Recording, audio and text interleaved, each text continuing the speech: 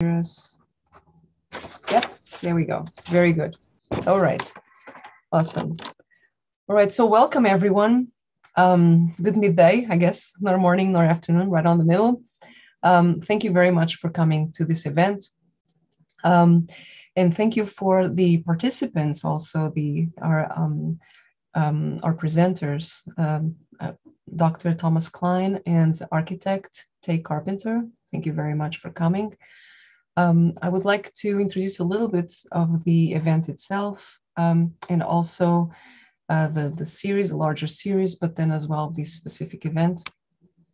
So the foundation series is a series of events that I'm hosting within the umbrella of the 17th Venice Architecture Biennale.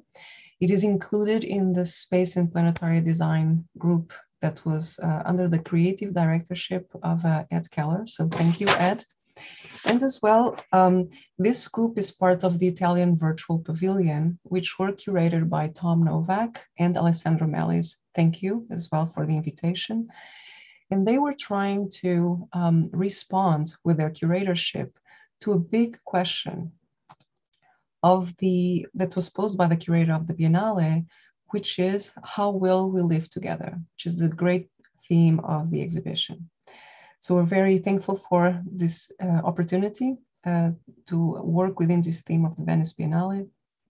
And the foundation series is basically asking a kind of very big questions. It's asking what will be the grounds that we will be walking on in the future? And what is our role in creating those grounds? We want to engage very key big questions about world making and inquire on the role of design thinking, making, shaping, and this kind of future of foundational systems that are going to be the way in which we may all live together by and with. And there are a series of big themes within the foundations. And I'm going to show you just a presentation about those themes.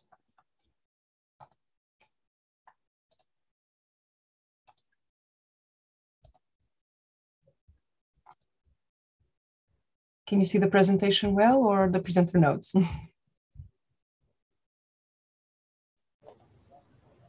I see the presentation. It looks good. Looks good, great. All right, so the foundation series has these main themes. Each session deals with an important aspect of those key questions: the CRUST today, token, currency and coins, weather, habitat, and then peace. And so in the foundation's CRUST, which is the event today, we will be asking questions literally about that concept of the new geological crust that supposedly we are creating as human beings in this new Anthropocene area. So in 2012, these plans for the Yucca Mountain, which was a volcanic tuff geological formation in Tonopah, Nevada, to become a nuclear waste repository were paused, if not laid to rest, after this long process that tried to wrangle toxicity, science, nature, public health, territory, and management.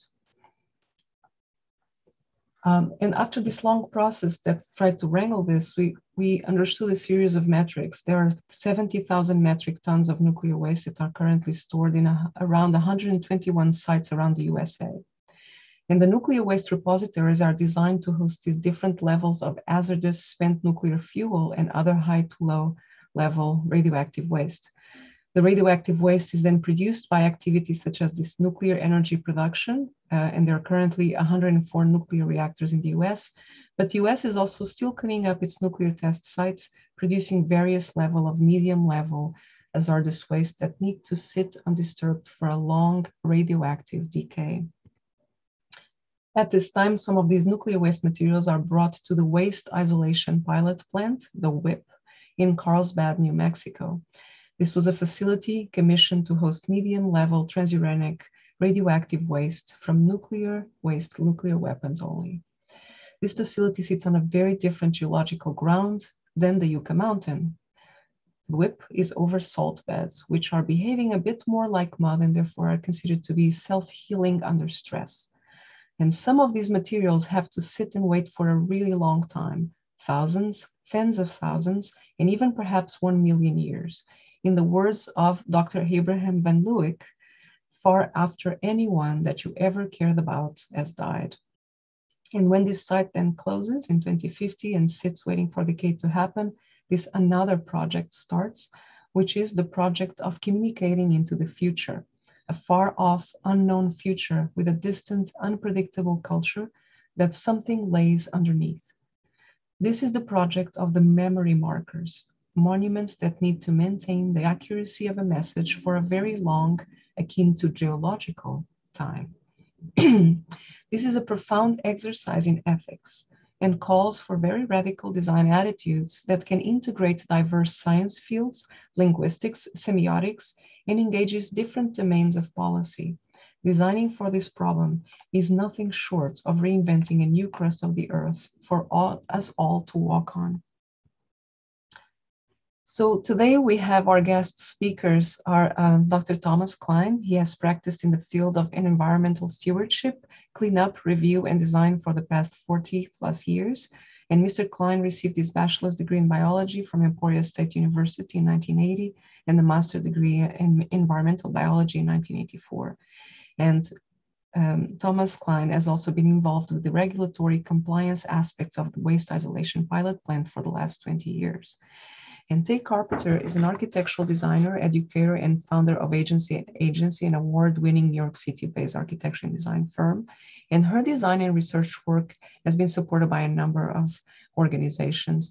I'm not going to mention all the bio because it is present in the Eventbrite in all the descriptions, but Tay basically has work on this amazing project for a memory marker for the WIPP, so the waste isolation pilot plant, and it has been an awarded project, and it's a very, very radical, very intriguing project that we'll be discussing today. And so with that, I'll stop sharing. And maybe we will, so I want to thank again Thomas Klein for coming, and CARPENTER, thank you so much for coming today. I hope that was not too long of an introduction. I want to mainly hear from you. And maybe we'll start then with Thomas. Do you want to share your presentation? Sure.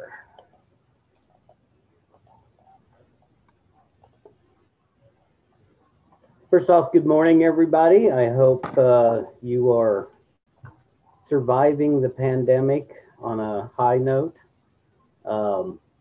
Definitely gives everybody a lot of time to be able to contemplate some of the ideas that we'll be talking about today. Basically, what I looked at, I started involvement with the passive institutional control program at the waste isolation pilot plant around 2009.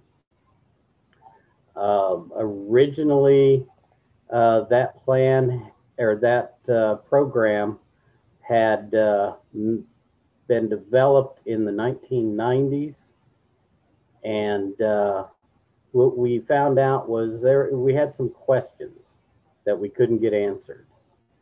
To understand what's going on with the deep geologic repositories. I know it's a boring topic, but it is our starting point, and that is to look at regulations both in the United States and internationally.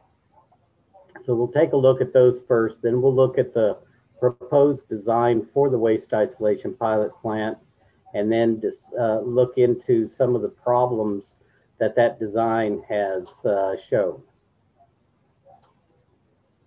Regulatory-wise, internationally, the European Union, with Council Directive in 2011, established a framework that, especially for nuclear waste disposal, is the ethical requirement that each member state of the European Union is expected to be able to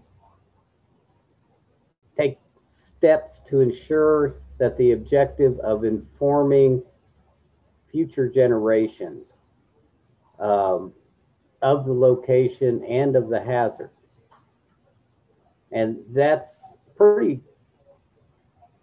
interesting if we look at that. It's an ethical decision that the politicians and the presidents in the various countries have taken upon themselves to be able to put an ethical human requirement for future generations.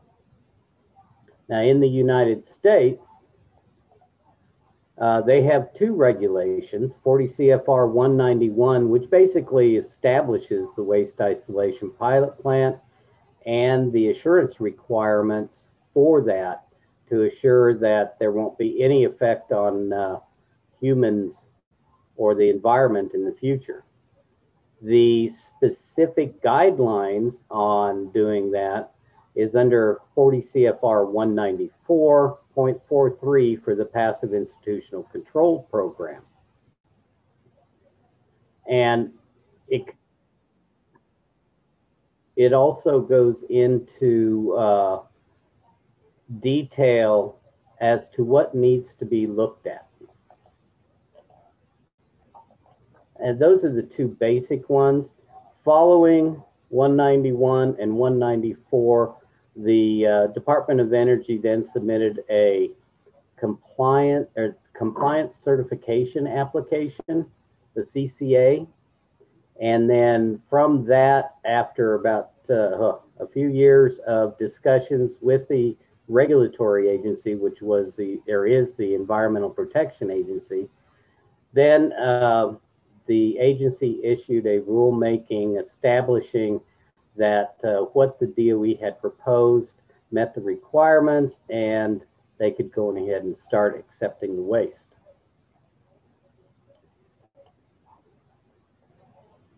From the European Union requirements, the NEA out of Paris established the Preservation of Records, Knowledge, and Memory, or RK&M group. This was originally led by Dr. Claudio Pescatore, and that group, I was lucky enough to be a part of that with a colleague of mine. We were able to put together one small part of the requirements, and that small part is how and what kind of records need to be passed on to future generations. What information are we going to give the future? In doing that and putting that together, it was obvious very quickly that this is not just a one scientific discipline approach, but that it's going to take numerous disciplines involvement to be able to come to something that could actually work and be able to, one way, communicate to people in the future, to future generations. The first part that they came up with is every member state would come up with a key information file. And this was expected to be 20 pages or less, something that would be a little bit more palatable to the masses to be able to inform them of the location of the repository and its contents. Initially, they were looking at putting in the requirement that this would not be a place of honor. This is a dangerous place, stay away. But quickly on, especially with Dr. Van Luke, we decided that you really could not put a requirement or a label on this for future generations, that they should decide that amongst themselves. The second set of records is a set of essential records. This is estimated to be about a 2,000-page document that will have the basic information that could be passed on, say, to future scientists as to the contents and the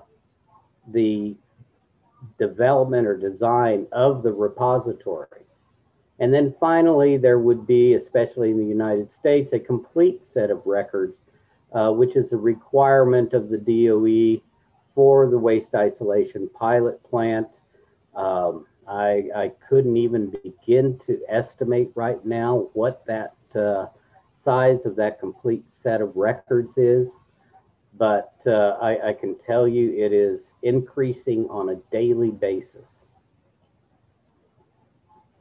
And this is the design that was submitted for the waste isolation pilot plant.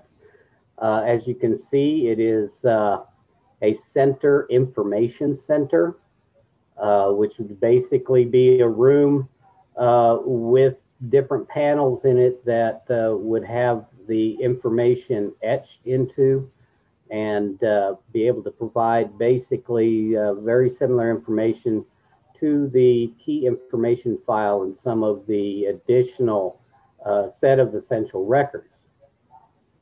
It is surrounded by monoliths, and this area is directly over the emplacement part of the repository.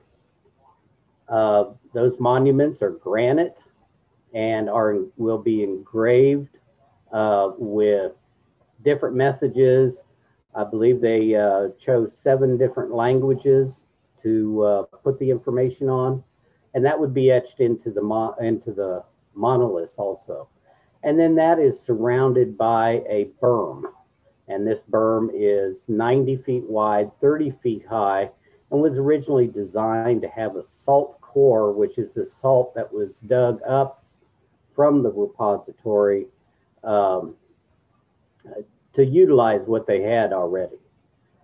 They also would have 2 buried and sealed information rooms, one of them also being the hot cell, which is the remote handled waste cell at WIPP for handling the higher wattage or hotter waste. And so this is kind of it in a nutshell. The Yucca Mountain project also took this basic setup. They adapted it to a mountainous terrain. So it's whatever the design ends up being, it needs to be something that can be adapted as far as the basics to each and every location across the globe. My vision for this is that whatever the design is, if you see it when you are at the waste isolation pilot plant in the United States, you will see something similar in Sweden or France or Germany. Excuse me.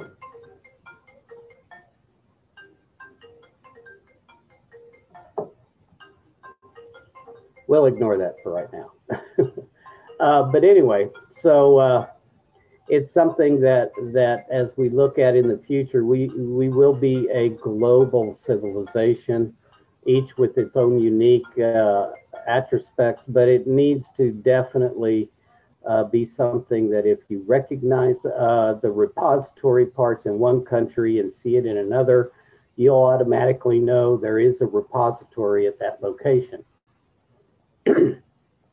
Now, some of the problems with the original design for WIPP, the 30-foot berm surrounding the site, even though we are in a high desert, Chihuahuan desert area, we do get rainstorms that can drop anywhere from 1 to 4 inches of rain periodically in one location over an extremely short period of time. And by having that berm around the site would essentially become a pond for a short period of time. That would affect the information room at the center of the site. And any drainage that would be put in may affect some of the other monuments there. So that needs to be relooked at. Also, in my research, there is no granite quarry that has been identified that can produce granite monuments at the scale that they have in the design. And even if they did, we have no way of transporting that size of granite monument to the WIPP site. So a definite high cost would have to be put into place to basically produce the equipment who can cut out the granite monuments and then transport them to the WIPP site. In addition, for the WIPP site, one of the items that they looked at burying scattered throughout the site are, one, radar reflectors, and the second one would be discs that would be placed in the underground so that if someone did try to start to excavate at that location, they would come across those discs, which would basically make everything stop and say, wait a minute, what is this, etc. For all of us who have been through college, how many stop signs did you find in dorm rooms? My feeling is these small awareness triggers will end up being taken from the site. So if they cannot remain at the site, then definitely their awareness capabilities would be useless. In addition, initially the Department of Energy sent out notices to all the various libraries, the Library of the Smithsonian and a few other locations in the United States, colleges and universities, that they would be locations for storage of the data about the design and contents of the site. Unfortunately, the majority of those institutions never responded and did not say that they would agree to do that because there would be a cost involved. Because of that, and because of the unknown, there's no funding source that's been identified to continue to monitor the WIPP site after closure. It's a hope and a prayer that each generation will decide to continue to do that. So it's something that politically funding just isn't there. An additional question came up that the durability of the granite monoliths was questionable over the 10,000 year requirement time frame for the waste isolation pilot plant. This is mainly due to weathering, scaling, things like that, that would affect the granite. At that point in time, I actually recommended using panels of depleted uranium as the monuments, but it was immediately shut down. But I think that's still an option. We need to look at something that is definitely extremely durable. Now, under the EPA regulations for the waste isolation pilot plant, one word comes up on PICs at the very beginning from the Environmental Protection Agency, and that is that these monuments should be as permanent as practicable. The definition of that is unknown. But if we are looking, and the compliance certification application said that this would be a 10,000 year time frame, then that is what the monuments should be designed towards. If a design cannot be made that can last that long under all the different changes that are going to be coming across over the next 10,000 years, then it also needs to be built in that it would have a way of renewing the monuments periodically. And in addition to all this, right now there's no way to protect the location from future generations. And I've got some examples of that. Initially, we buried the very first nuclear reactor in the Chicago area. And this was the monument that was placed at one of the locations. And if you'll notice, it's been vandalized. The wording literally has been changed, and there's bits and pieces that have been chiseled off. So without any way of protecting this, its message is going to fail, and has already failed in one generation. We've got the tsunami stones. Dr. Van Luke was really interested in this. And what we found out was because language changes dramatically every 500 to 700 years, that a lot of the residents in the area could not even read what was on the stones. A new stone has been placed in a few areas, but if it wasn't for the elderly members of the community, the information that that stone was passing on would have been lost.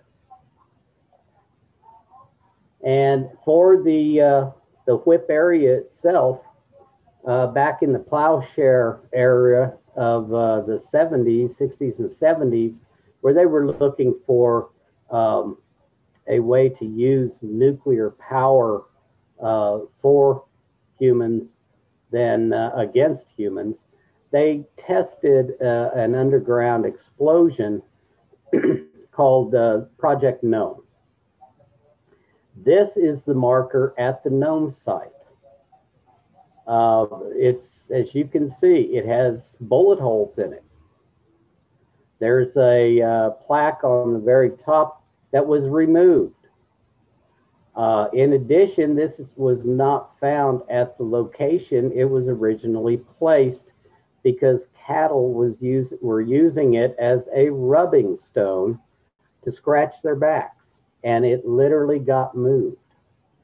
So without some way of protecting, we've got to have a system that if we aren't going to protect it, we will at least be able to stop this type of activity as best as we can.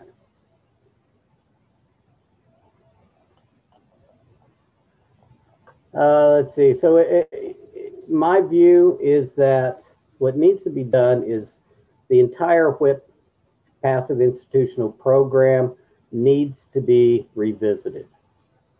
And it needs to be revisited by all disciplines: sociology, psychology, archaeology, architecture, the sciences of physics and materials, geology, geography. It all needs to be involved in this, not just a few. In addition, we've got the political thumbs up with the regulations from the European Union and the United States. And at that point in time, they've done their job. They need to get out of the way and let the researchers from each of the disciplines step in and start putting the program together. One thing, since we are looking at every 500 to 700 years, that language would change dramatically, we need to look, is there a way of adapting the message to future language changes? I was actually, and still am, looking in to possibly using artificial intelligence for this. But I definitely am no expert in that field, and I would leave that to them to see if it's actually feasible and how it would need to be done. As you can see also, we need to figure out a way of funding future maintenance of the location and protection of the location. That has not been developed yet. Because of the political upheaval across the world, we need to make sure that that funding source is secure if it's not coming from actual governments. And then, of course, my original concept of the basic design should be acceptable globally with a common message, so that if you come across it in one country, you'll automatically know that it was a nuclear waste repository in another country. And I believe that's it.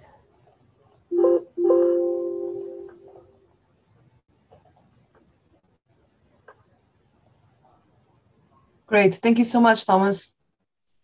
Thank you. That was awesome. I just wanted to clarify to everyone that there's a YouTube that is being recorded privately with the entire thing, and it will be posted at a later time. Okay. Tay, do you want to start? Great. Let me just share my screen.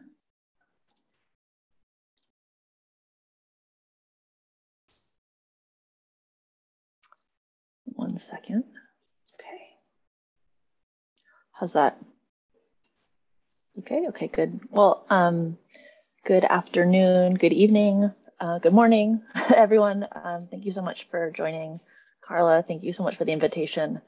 And Tom, really great to see the presentation. I hadn't seen that material that you just presented. Tom and I met like 4 years ago at the 4 years ago, I think, at the Radioactive Waste Management Symposium in Phoenix. Yes. And it was really a fascinating panel that we had, because actually, just as you're saying, Tom, we had on the panel were scientists, engineers, artists. There was a French semiotician who was there. And so it was a really fantastic discussion. So it's really wonderful to see you again for all this. So let's see. So I just put some slides together to kind of talk through a little bit of some of my own interests in, I guess, architecturally around this topic that Carla presented about foundations and grounds. And then I'm going to present 3 projects, including the Testbed project. And so recently in my work, and I think over the past several years, I've been interested in this idea from Jane Bennett, who has a book called Vibrant Matter on the Political Ecology of Things. And we've been thinking in the practice, we've been thinking more and more about an idea of lively things. So an approach that's kind of a way of seeing the liveliness in inanimate things. I think in particular for this talk, I think the idea of materials, material life, material lifespans, duration, animals, plants, a kind of non-human way of thinking about the actors that we engage with as architects.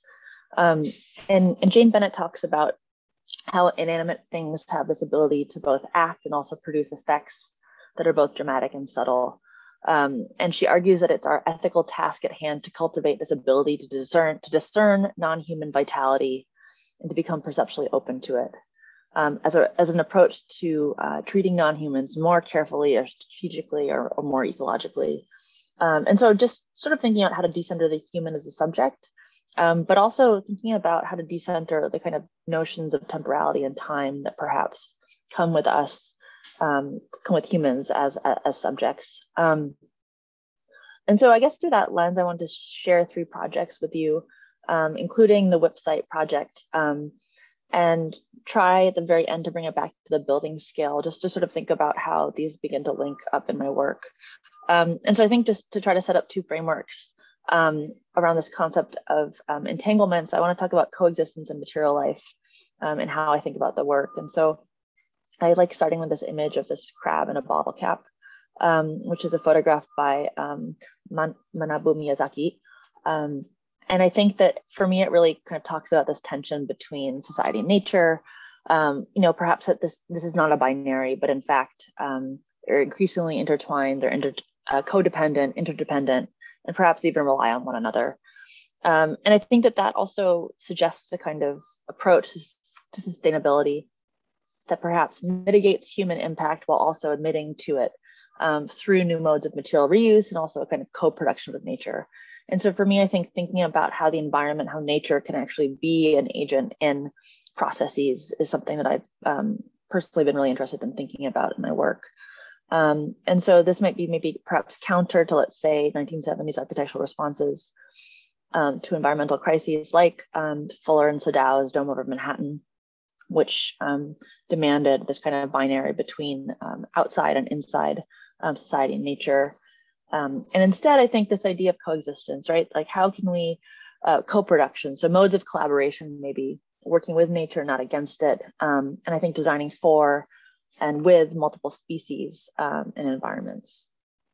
And I think the idea of a material life that I think about is perhaps tied to this diagram of the Kalundborg Industrial Ecopark in Denmark, which describes an industrial ecology. So essentially one in which the inputs and the outputs of the system are circular, and exchanges of materials, energies, water produce really productive overlaps that suggest perhaps a metabolic process, or also suggests a kind of way in which we might begin to kind of suggest material reliances, codependences, and kind of deep engagement with material life cycles, waste and reuse that suggest something that's maybe not a kind of one-off, but that materials have lives beyond what they're primarily intended for, and like how can we begin to kind of mine that in different ways. I'm also interested in the ways, kind of strange and accidental ways, that these natural processes have been hybridized, interrupted, accelerated by human impact.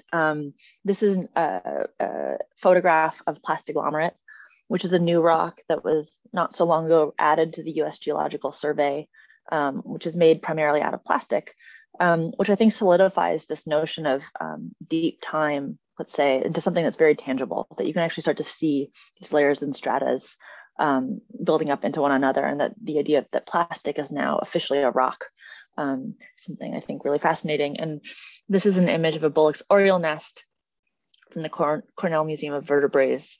So bird's nest, it's actually made by a species of oriole here that builds its nest almost exclusively out of human waste, so particularly construction netting. And so just the idea that human waste, has this one kind of output, but then it gets folded into and tangled into other kind of lifespans and environments and ecologies afterwards. And so just again, kind of trying to reinforce that idea of this long time span. So, how could we move beyond prevailing sustainability discourse, that things like LEED checklists tend towards, let's say, objective metrics, assumptions about controlling a stable version of nature or a pristine version of nature. And instead, could we begin to focus on developing a kind of architectural language around ideas of hybridization, entanglement between humans and nature? And so I think that this idea really tries to admit to human impact through material reuse, and also this kind of notions of co-production. And so I'll start with the Testbed project, which was the 2017, I think, or 2018 maybe. I think 2017. This is the project for the winning design for a marker system for the WIPP site that Tom was just talking about in Carlsbad, New Mexico. It was part of a competition. It was a winning design for a competition held by Arch Out Loud. And I first came across this history of the site. I'd actually been really fascinated by it before. And if some of you don't know about this movie, it's a film by Peter Gallison and Rob Moss called Containment. And this is when I had first heard about the story about the WIPP site. So I highly recommend this film. But the brief of the competition asked for a system that could communicate the dangers of nuclear waste buried below the surface, and to also deter human entry there for up to 10,000 years. And so Peter Gallison has talked about this as a task that is both impossible and necessary, simultaneously. So Gallison talks about the importance of bringing the invisible into visibility, because unseeable abstractions like nuclear waste, which has, I believe it has a half-life of 24,000 years, vanish from national awareness once they're externalized outside of perceptual range. And so the site itself, just to give you a little context, it's about 16 square miles in the middle of the desert in New Mexico. It's managed by the Department of Energy to maintain both active and then also passive controls for the life of the site. And Tom, you should jump in if there's any kind of corrections here. But it will be closing down as an active control relatively soon, from what I understand. And so this is an image from the US Department of Energy inside of a waste isolation pilot plant, similar to others around the world. where nuclear waste is disposed of by burying it in this repository that Carla was describing, about 2,000 feet below the surface. And it relies on the self-sealing geological storage of the nuclear waste within the salt formations that creep due to pressure. And so they eventually collapse and encapsulate the nuclear waste within the Earth's crust. And so it becomes part of the geology, essentially. Actually, Tay, I think that actually is one of the repositories in either Germany or France. Oh, really? Okay. Okay, so this is the image of the WIPP facility, and it's a salt formation. It's in the salt formations. Yeah. Concept is the same. Okay, great. Thank you. And to put the time scale of the 10,000 years, I think, in perspective, let's say the caves of Lascaux are about 25,000 years old. And then Stonehenge dates back to roughly, let's say, 6,000 years ago. And so effectively, the task of this project is to make a marker system that has to be both durable and then also communicate its function to future generations to deter both entry and also drilling until 12,000 AD. And so in a sense, like what Tom was saying, is the marker has to be transliteral. Like it has to be able to speak multiple languages, but then also perhaps communicate to a future generation that perhaps has a different form of communication for up to 10,000 years. And so it also would need to communicate with other species. And so when these were some of the earlier proposals for the WIPP site in 1993 from the Sandia Laboratory proposals. I'd included this just for some context for some people who hadn't seen this before. And I think that this competition included participation by engineers, geologists, futurists, and artists. And so I think that top grid is spikes bursting through grid, which is essentially this kind of overlaid Cartesian grid punctured by these massive granite spikes across the site. And then the bottom one is, it's called black hole, proposed pouring this black dyed concrete across the 16 square miles so that it would become very, very hot from the sun. So essentially it would become kind of uninhabitable. And so I think as a starting point, we were thinking about some of the work of Anna Singh at the Mushroom of the End of the World. And she describes this approach that accepts the environment, this kind of compromised condition, and admits coexistence and contamination. And I think here, this piece by Julian Sherrier perhaps helps illustrate it. It certainly has some affinities with the plastaglomerate sample. Here he presents this future fossil that's comprised of artificial lava and molten computer waste. So bringing into view the byproducts of human extraction that are being folded into these larger scales of geologic time. I think in the work, we were also looking at some of the land art and earthworks of the 1960s. So thinking about these much larger projects that weren't necessarily producing objects or monuments, but rather producing these large scale environmental processes that were dealing with time and entropy as kind of primary agents to form the site itself. And so, you know, at least with the 1993 proposals, many of the solutions try to use fear as modes of deterring entry. And what we wanted to do instead is to propose something a little bit different, is I think a kind of critical commentary as much as anything.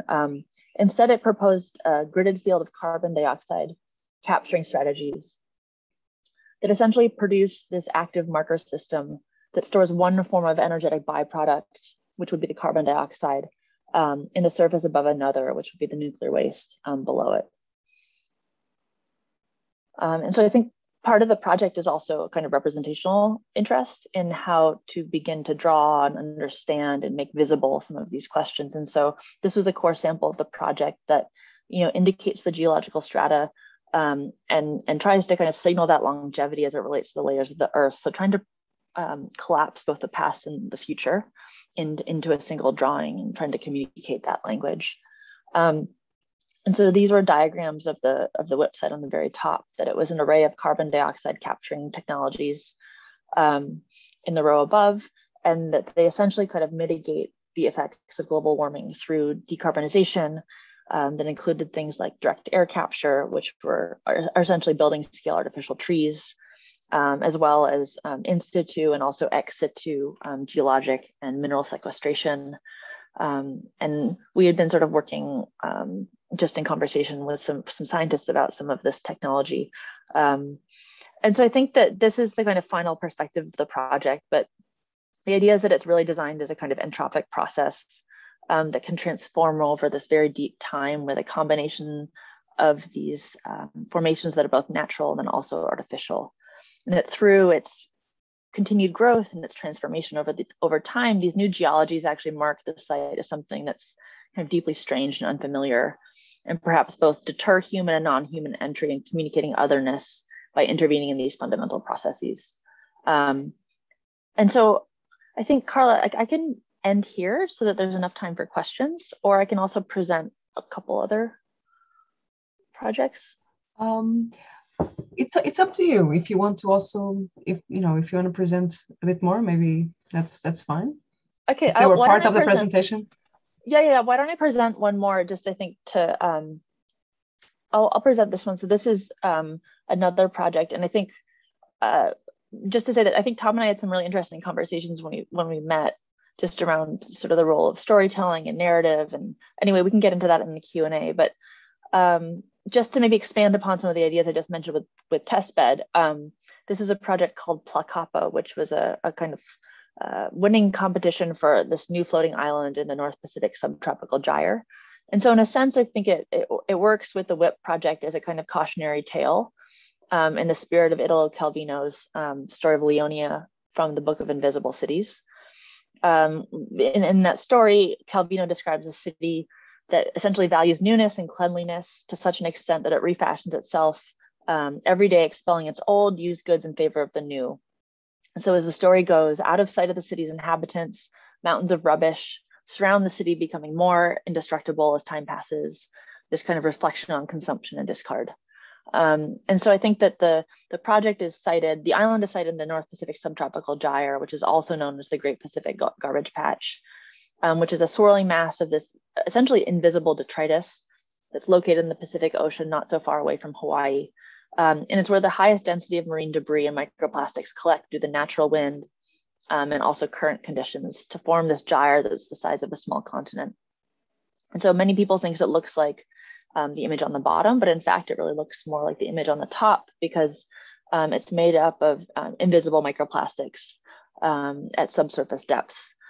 So the gyre is one of only 5 in the world. And so I think like Leonia in Calvino's story, it's an externality that exists in the world, but we're not confronted with its effects because it's so distant. But I think increasingly, the consequences of this overconsumption and discard are creeping into reality. And so this is a photograph of Camilo Beach in Hawaii. And Camilo Beach in Hawaii is actually the site of where the plastic agglomerate that I showed you at the very beginning was first found. And so the design of the main island and its archipelago is produced over time between nature's ocean currents and also human-made waste. So not adding any material, but rather over time and with increasing temperatures of the earth, using the stuff of the gyre to become the materiality and then also the design palette of the island. And so this is what's called a false color density representation. So kind of borrowing from scientific color rendering to visualize the non-visible parts of a photograph. And so to make visible the density and the accumulation of plastic waste in the ocean that would otherwise be invisible to the eye.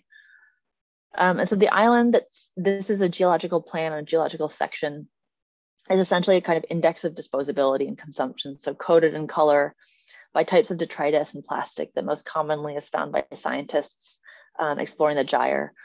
Like polyethylene, which is shown in pink, plastic bags, foam containers, and nylon, which is green, fishing nets and ropes. And so essentially it's kind of a diagram. And the design uses the ocean currents, the winds, the density of waste to speculate on formation over time. So similar to Testbed, the formation of these hard plastic escarpments, these sea stacks of natural and organic materials. And I think representationally, we're using geological mapping techniques like those in the Julius Caesar quadrangle of the moon, shown here, which can visualize these slow environmental transformations to the ground that occur within these immense scales of space and time. And so the conventions of this drawings, like many, not all, but some terrestrial geological maps, they use color to record the relative age of moon rocks with surrounding craters and floors. And so effectively like trying to register what's unseen and links time to material. So the island is really imagined as producing its own extreme ecosystem within the waste, with this new vitality that's based on marine food chain adaptation and metabolizing critters like plastic-eating bacteria, which would at once metabolize the island while binding enzymes help produce the island's ground, along with the heat effects of coagulating plastic.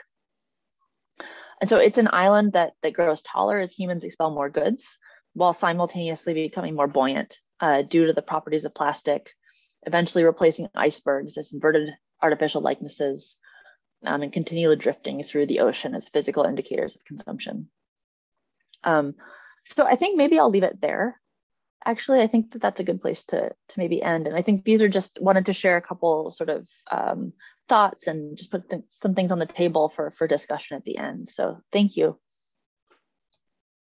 Thank you. That's fantastic. I didn't know this project. Wonderful.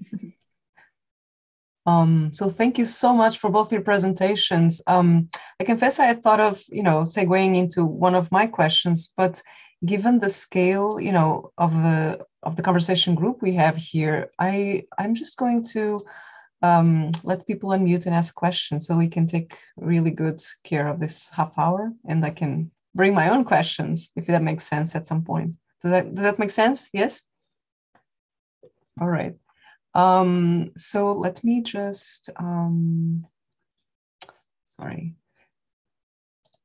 So if the attendees, if anyone wants to ask a question, if you can just unmute yourself, or if you want to write it in the chat, I can also read it that way.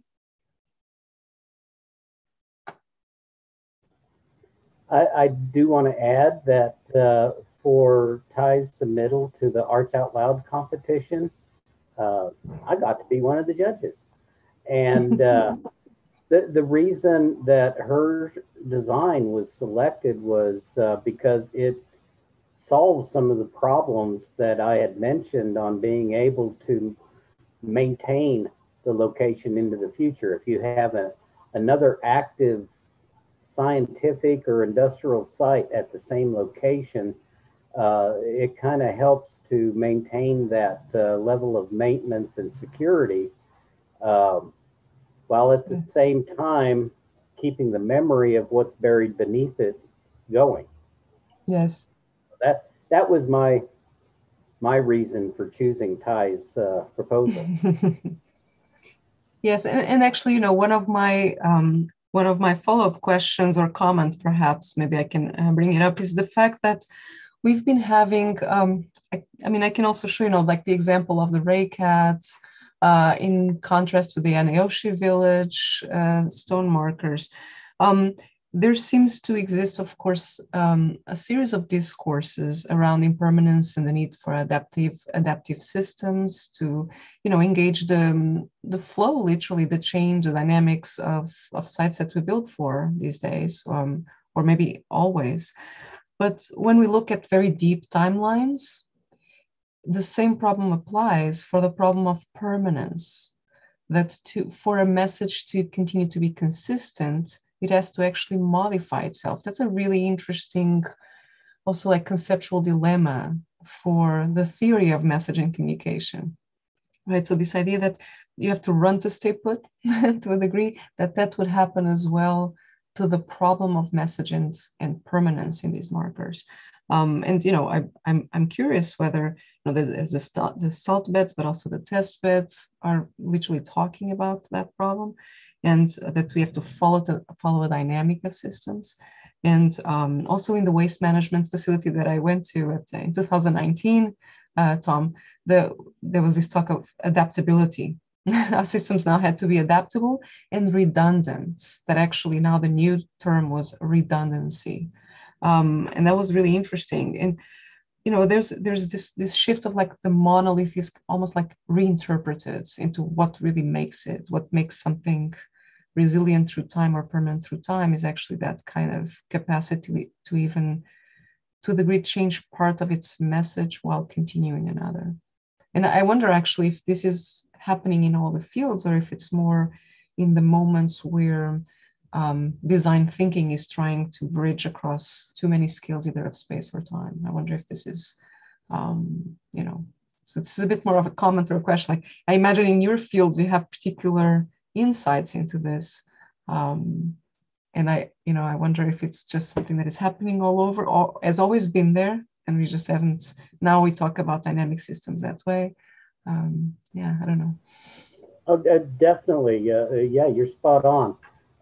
Recently, there was a test that they did because some of the original designs were like the skull and crossbones, which is supposed to present an ominous and dangerous sign for an area. And they interviewed a bunch of school children and showed them the skull and crossbones, asked them what that meant. And a lot of them came back and said, oh, that's the Pirates of the Caribbean movie. So they did not relate that at all. They related the skull and crossbones to pirates. So it's something that the interpretation, how it's viewed down the road, definitely has to be changed or be adaptable. Mm-hmm.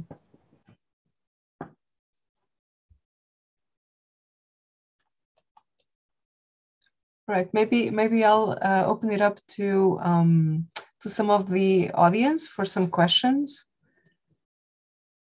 You can unmute yourselves or write in the chat.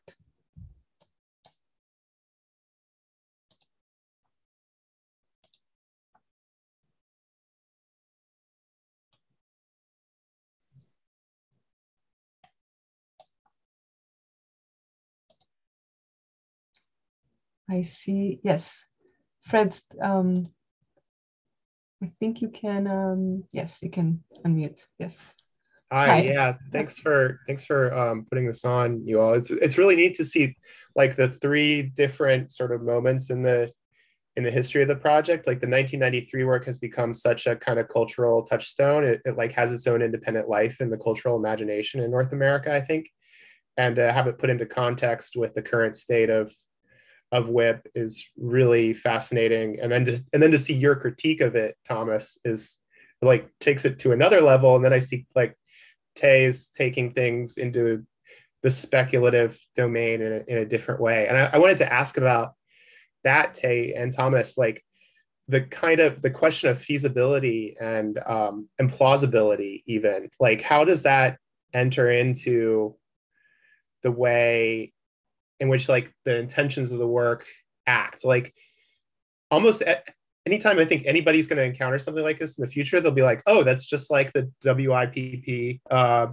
warning proposals. It has such an independent life as a thing that like, it almost exists more as science fiction than science fact. And so it has these different resonances. And like, I just, this is a really unformed question, but like Tay, in your work, like, would you start working on this if somebody gave you the budget? Like, would this, and do you approach it as like, okay, I'm going to act primarily in the cultural imagination, or do you approach it as like, I'm going to act primarily in the realm of plausibility and, anticipate like objections or people poking holes in the scenario or what? Like where do you target that? It's a really good question. Yeah, it's a really good question. I think what was really fascinating when we were at this conference together was that I think that we had really targeted, like I was really targeting more of like the cultural imagination, the kind of speculation on what this place could be, what it could look like, that would maybe counter these fear tactics and would sort of counter the big object, the big, that this is about fear, and instead trying to sort of think about it differently as a site that can sort of do double duty. It could do more than that. It could perform. It could also, actually be visited and be an active place. And so that through that activity and through that visitation, like people would actually come and be aware of it as a result of that. And so I think that to me, that's kind of how I had been thinking about it, and that, and that it is imageable, perhaps, like that there is an image that goes hand in hand with the story. So like with the Ray Cats, like I think the Ray Cats story is really, for me, really fascinating because it's almost like you're a kid having a bedtime story about the Ray Cat, and that's how you learn about it. And so it's almost this way in which there's like a media that transpires out of, the story about the WIPP site. And I think that was part of it too, is like, how could one maybe image this? How would you image it? How would it be distributed? How would it be shared to actually produce awareness, right? About the issue, about the site, about, Tom, I thought it was really interesting hearing about how there's the desire of the kind of universal system that could work throughout, the world. And so that you're like, this is a recognizable website. I think I was very sort of focused on the singularity of this place and the kind of climate, et cetera. But I think the ability to sort of be able to sit back for a second and just sort of think about what does this mean to the speculation or a cultural thing, I think opens up doors to allow new ideas for a feasible version, let's say, so that like, could it be somewhere? How could you think about this as a place people visit? How could you think about this as a place that's imageable, legible, known, these kinds of things. And I think that was, perhaps this isn't like, it's almost like it needs that first step to then kind of get it, kind of like honed in and refined, et cetera, to sort of think about what the place could be in the realm of the plausible or the feasible, in a way. Like changing the conversation, kind of. I think so, that you have to, like, I think kind of trying to shift gears a little bit into different conversation and then to almost like bring it back perhaps into maybe more plausible realm. I mean, of course, there would have to be a lot of work done and I don't know what the budget is, but I think that was kind of the desire, is like to also to have gone to the conference. I think I was really just interested to hear what the scientists had to say, and Tom and engineers and people who are there, just to really think together about what's the possibility for this, because it is the brief is so it's so impossible that like I think just hearing your talk, Tom, it's like hearing like what's the problems are with the existing proposal, and like that, what the constraints are on this really impossible problem is fascinating, as a way of just kind of like refining. You have to keep refining, you have to kind of keep working and developing to figure out what's the language, what's the kind of image, the form, et cetera, of what this thing is, or the process that it kind of takes advantage of. Oh, definitely. And it's something that even the EPA had identified, that they were aware that this design is going to change. By the time WIPP closes and they close up shop, move on, they identified that, yes, that could change. The monoliths could change. The design could change. And they set in place the ability to be able to submit a new design and have them review it. The design we have, Sandia National Labs did the peer review for the design, and I believe they included Kurt Vonnegut was involved with it. They went sci-fi. They reviewed the Ray Cats, the Valley of Thorns, which really can't be done. It would erode away in the climate relatively quickly. I mean, they even looked at the possibility of Amazon women from Mars landing on Earth. So they looked into everything. But the one thing that really keeps this going, and I'm actually semi-retired, so I'm not actively involved at the WIPP site anymore, but I find this such a challenge, and so interesting in all the different aspects that need to be looked at. And there's aspects that I'm sure we aren't even aware of yet, that we need to, especially since this is going to be a global thing, we need to start looking and thinking of ourselves as a global community and not individual countries when it comes to this type of repository. It's also kind of interesting to me that I keep on hearing finance, money, economy falling into the mix. And we actually had a couple proposals for the Arch Out Loud program that built an amusement park over the waste site, so that it would become part of the local culture and community, and they would maintain the information and the knowledge of the site because they could actually profit from the site. So all of these things, I don't know of any other program that includes almost every discipline. And that's why I think the government has done their part. They did the initial stab in the dark and set up the initial requirements. For me, it's time for academia to take over and say, okay, let's all get together and see what we can come up with for this solution.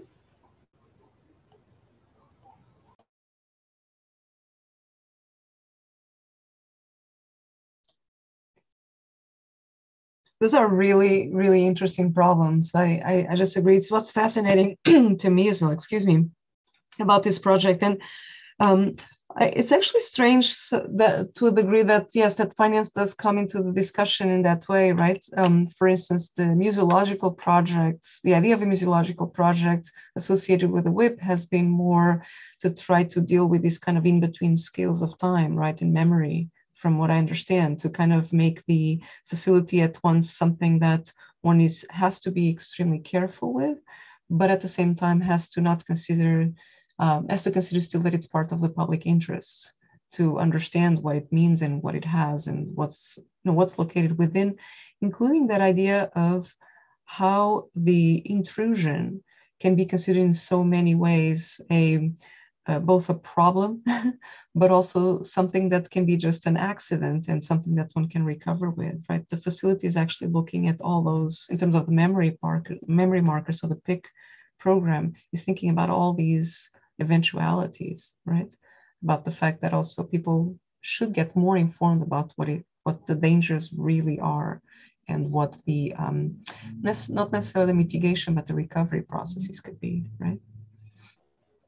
Most definitely. And in addition, we don't want to put any of our values on the site for this generation.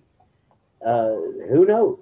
In 2,000 years, maybe if the contents of the location are known and understood, they may actually need to access the site. We just don't know, but we just don't want to put today's generational ethics onto tomorrow's generations. They will come up with their own, and we have to be able to adapt to it. It's one of the things that I looked at on this. I even tried to go beyond what we're discussing here and saying, if we do come up with a solution to this, can it be used for more than just notification of contents of a nuclear repository? And my colleague Russ Patterson and I started talking about the potential of this being the seed for a global library system, where you could take the coordinates of a location, you could punch it into the system, and it would give you the history of that location. Which, I mean, every day we're wondering what knowledge was lost when the Library at Alexandria was burned. And here we have the potential to be able to set up a global library system that would not only have history based on a location, but would also have information such as the repository contents and things like that, that can be used for future decisions. So once we start this seed, I think the scale can become immense.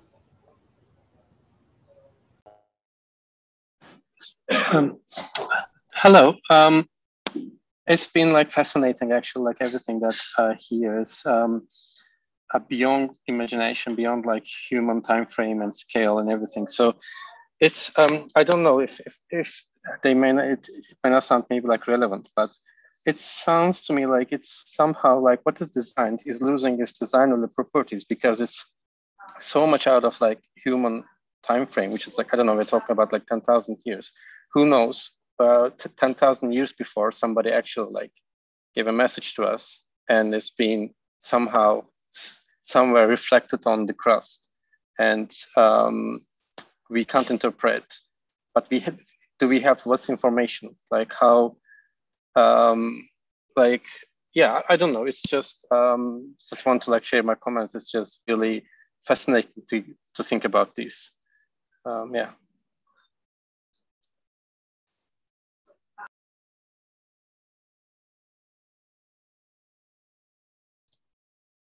I'll let some more people chime in, but I agree.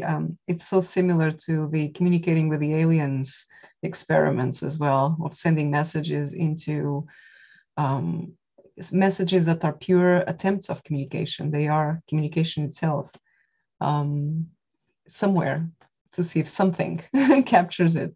And of course, it shows especially nowadays, the impossibility of scenario design, right? That we need to continue to make it, because that's the only way in which we work, is by projecting into the future, both with projections and extrapolations of what possible futures might come.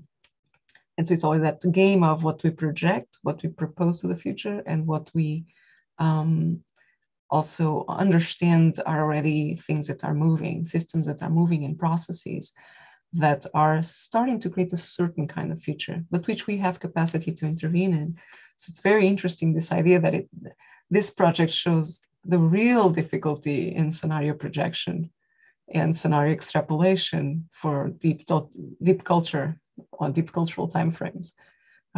So interesting, especially now, of course, with digital technologies associated with communication, that becomes just glaring. But this project really takes it to the next level. But I'll let maybe or Thomas, did you want to? Well, I just wanted to kind of add to that you know, one of the things they also took into consideration when they started putting this design together was the design used for Voyager. And now that we've had 30, 40, 50 years of looking back on it, the mistakes they made with Voyager. So it's something that I began by looking deep history before I looked into the deep future. And I asked myself, okay, what do we know about human civilization from 10,000 years ago? Very little. Well, how about 5,000 years ago? Still very little. So that's something we need to correct, so that basically what we're doing is we're putting together a future archaeological site. And what's the problems that the archaeologists are having with today's sites, the Mayan culture, the Incan culture, where they just don't know what the meaning was. And what was the false narrative that occurred there that ended up causing the message to fail? And so I kind of took that and said, okay, now let's change that to the deep future, and what we would need to do at each step along the way. In addition, what's really helped through all of this, and I know this kind of sounds weird, but it's the romantic side of it. A lot of articles have been written. I mean, if you look at movies, the Lake House, things like that, with time-traveling mailboxes and all, it's something that romantically definitely draws an interest. And I say let's use that. With that steam, who knows? Maybe our financial problems would be eased a little bit.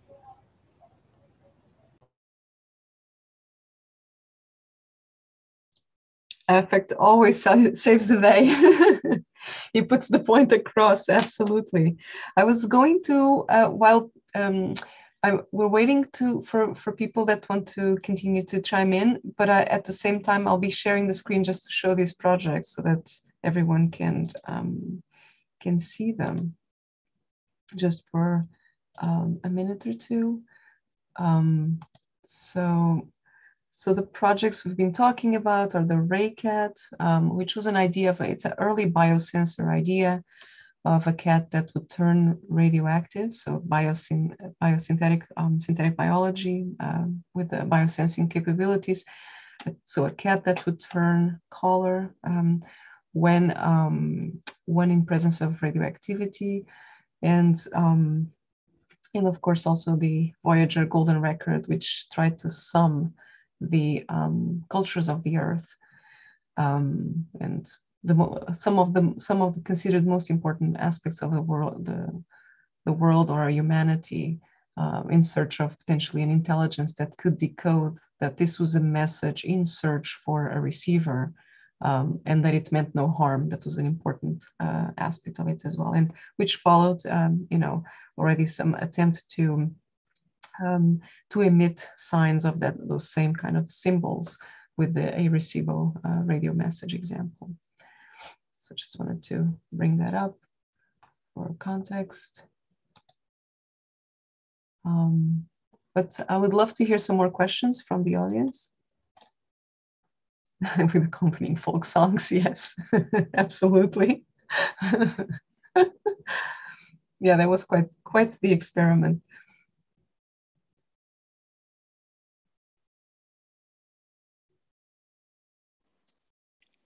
Tom, I was curious if there had been any more development on the change between the active to passive controls.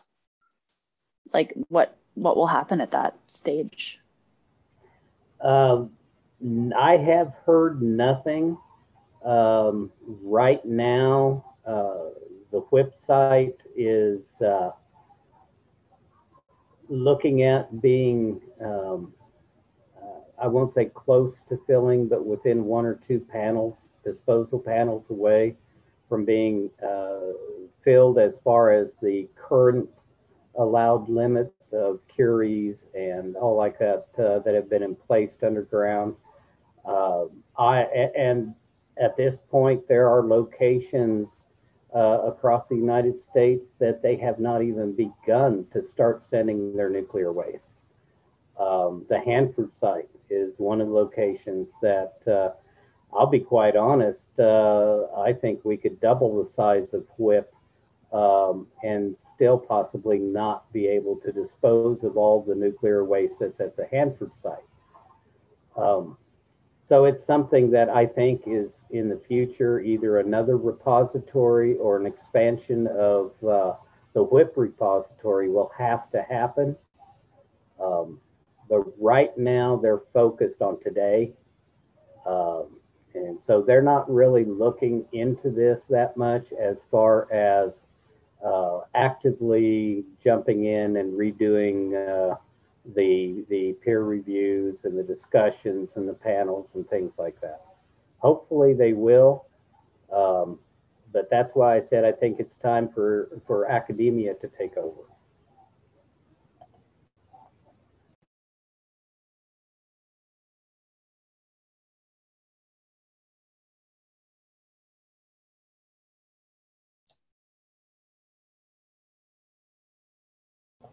I also wanted to add right now that Sweden is also looking at their own repository. But as with every country, the political changes kind of slow the process down. But they're definitely looking into it. Australia's looking into it. Of course, we have Germany, France, United Kingdom. There are other, Spain, Argentina. There are a lot of other countries that are starting to look into it. And I think they're finding out exactly what we found out, the difficulty and complexity of it. And so I get the feeling that they're hoping that we can set a spark out there that they can jump on and really definitely turn this into a global activity.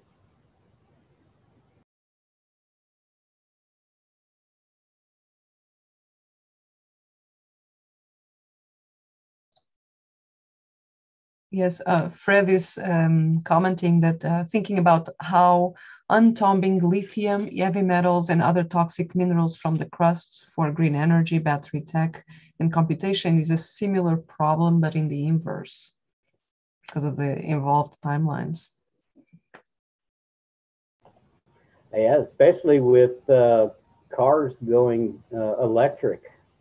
I assume and I hope somebody's looking at what's going to be done with those batteries. They definitely are not something that you can just throw on the side of the road or in the ditch out behind the house.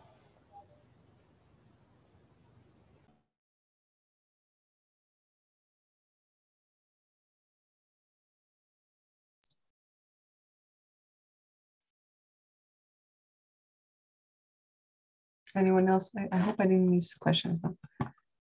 Anyone else wants to jump in? I was actually curious that Tom, if you could talk a little bit more about the way in which there's very different organizations around this, because I find that really interesting. So the record preservation knowledge effort, for all of these things, they are not only international, but they have different like governmental and non-governmental kind of entities, and they kind of all work together. So there's also the way it's transdisciplinary, but also trans-institutional. It's a really interesting endeavor because of that. It has many ways of rethinking the global, this project. Oh, most definitely. I through the RK&M project, I've been able to talk with people from various universities, Linnaeus University, I believe Cornelius Holtorf there is now involved with UNESCO World Heritage or World Heritage Culture program. Claudio Pescatore, who has semi-retired from the NEA through that program, the RK&M program. I was able to meet with Cecile Massart, who has an artist who has been looking into using art to help pass the message into the future. It's something that there's a lot of interest. All I can say is we need to bring in even more discussion, even more different disciplines into the discussion, and be able to look at it. There's nothing wrong with the discipline saying we've looked at it and it has nothing to do with us. But at the same time, that's at least something that's been looked at and we can move on from that with that information. But I would venture to say, especially when we start getting into nuclear is part of our cultural heritage, whether we want to agree to it or not. One of the initial markers was to let people know that the WIPP location was not a location of honor based off of the results of the Second World War. And that's when we said, well, we really can't put our ethical generational standards onto future generations. So it's something that you could take any discipline in academia and add the word generational in front of it and ask yourself, okay, how many generational sociologists exist? And right now, I don't know of that many. And the same, how many generational physicists or biologists, archaeologists, architects. We've got to break out of the mold of we only deal with what we have right now and start looking into the future on being able to get our message across. So yeah, that's why I love this challenge.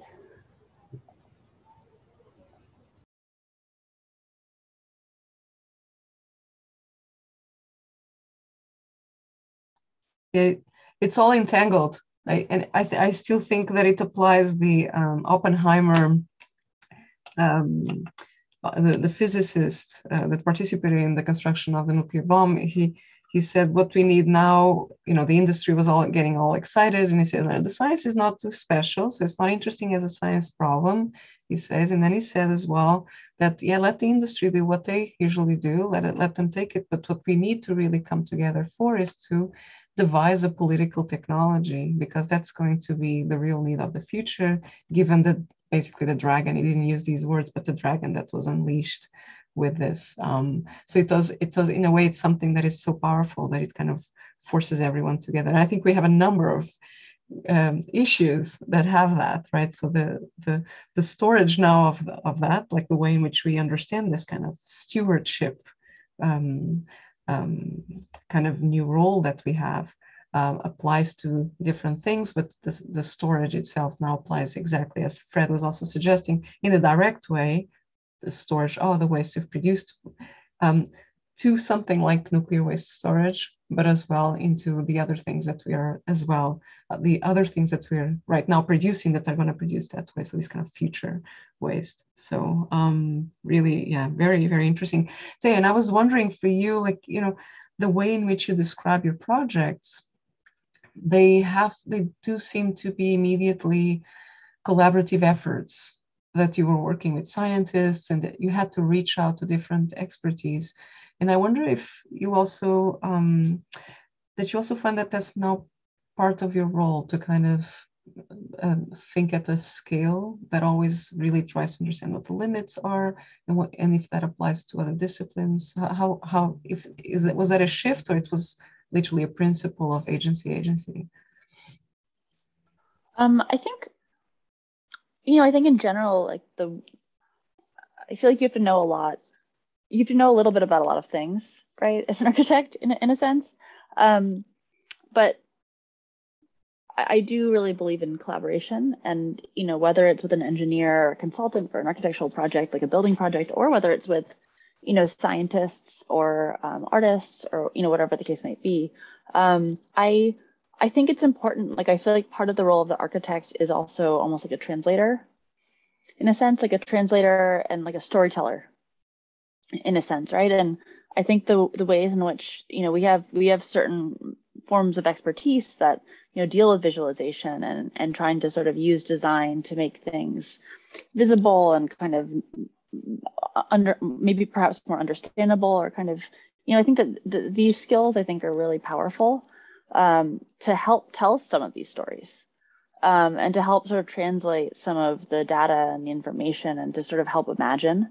And so I think, I feel like collaboration is really important for me. And I think it's also about the role of what is the role of the architect in terms of what we can also do as it relates to these other disciplines as well. And so I think that, I not to step on anyone's toes in those disciplines, but to sort of think about how do we help move conversations forward? How do we, what are our kind of skill sets to think through these things all together?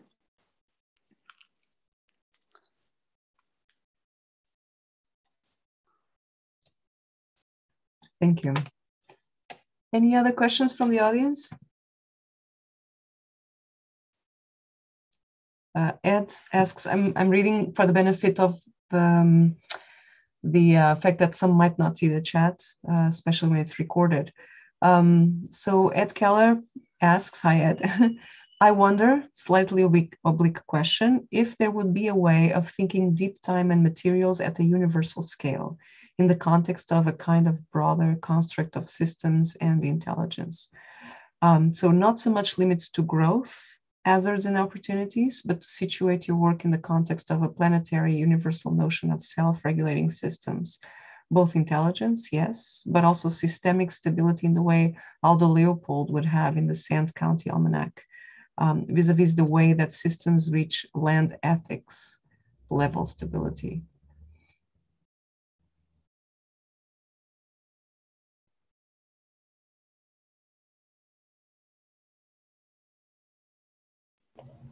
That's definitely an interesting way to look at it. It's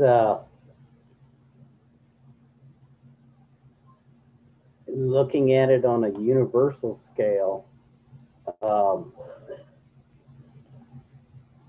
definitely that's where culture and politics would come in, playing a very important role. And my question is can we control that now? And I don't think we can. And so we need to look at first being able to control that before we can institute it.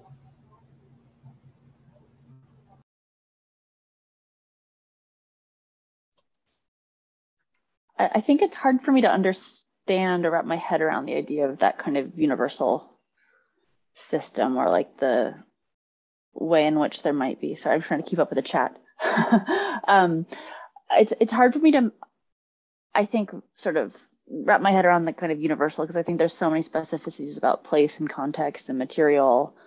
And I think not even that, but I think also the ways in which, you know, whomever or whatever is engaging with something like a WIPP site is so different. I mean, just in terms of like cultural behavior, habits, et cetera. So, you know, I wonder if it's that it's hard for me to kind of wrap my head around what that would be. I mean, I think especially because of different climates, you know, climate, histories, context. I mean, I think there's so many inputs to that, to this question, that it's hard to sort of imagine. I sort of tend towards resisting things like universal solutions in general. So, but I understand the desire of also thinking about a language that could work around the world somehow to communicate some of these dangers that are really shared.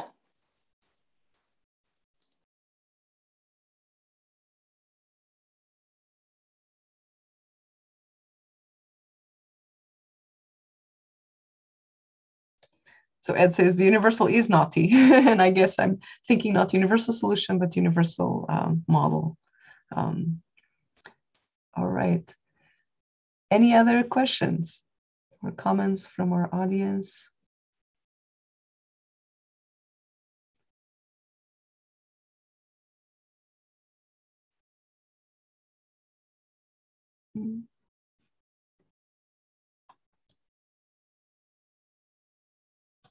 All right. I think.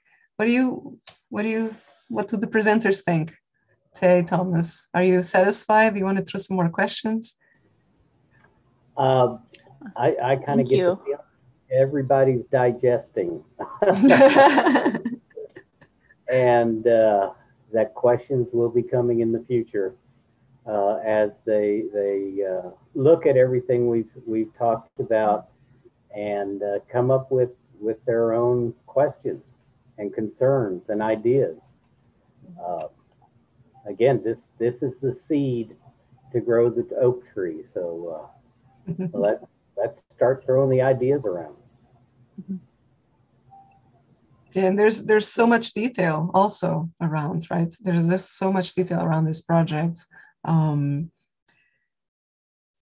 Emma says, I live near one of the last operating nuclear power plants in California, and it lies along a fault line. So that question too. So it's rather contentious here. So the problems of accidents as well. All right. Oh, yeah, thank you, everyone. Yeah. A nuclear power facility that was on a fault line. And the question is, where was the controls to stop it from being on the fault line? 50, 60, 70, 80 years ago. So it's something that, yeah, that's another situation where whatever we do needs to be able to adapt as time goes on and things change. As more knowledge exists about what to do and not to do. Yes, yes. All right, so maybe I'll wrap it up if no one else has any questions or comments. And I think the presenters, Thomas, it's been a pleasure. We met, I think, in 2015 when I was doing the studio, and I contacted Abe to see if there was a team that could work with our architecture studio and to try to think about memory marker projects. So since then, it's been a really interesting conversation. around this project. It's a very fascinating project. Thank you so much for coming and showing a little bit. I know there's just so much just from everything we've discussed and looked at. There's just so much, but thank you for sharing today. And Tay as well, thank you so much. That's a beautiful project, really incredibly inspiring. And thank you so much for sharing it with us and sharing this time. And thank you to the audience as well for coming and for your comments and questions.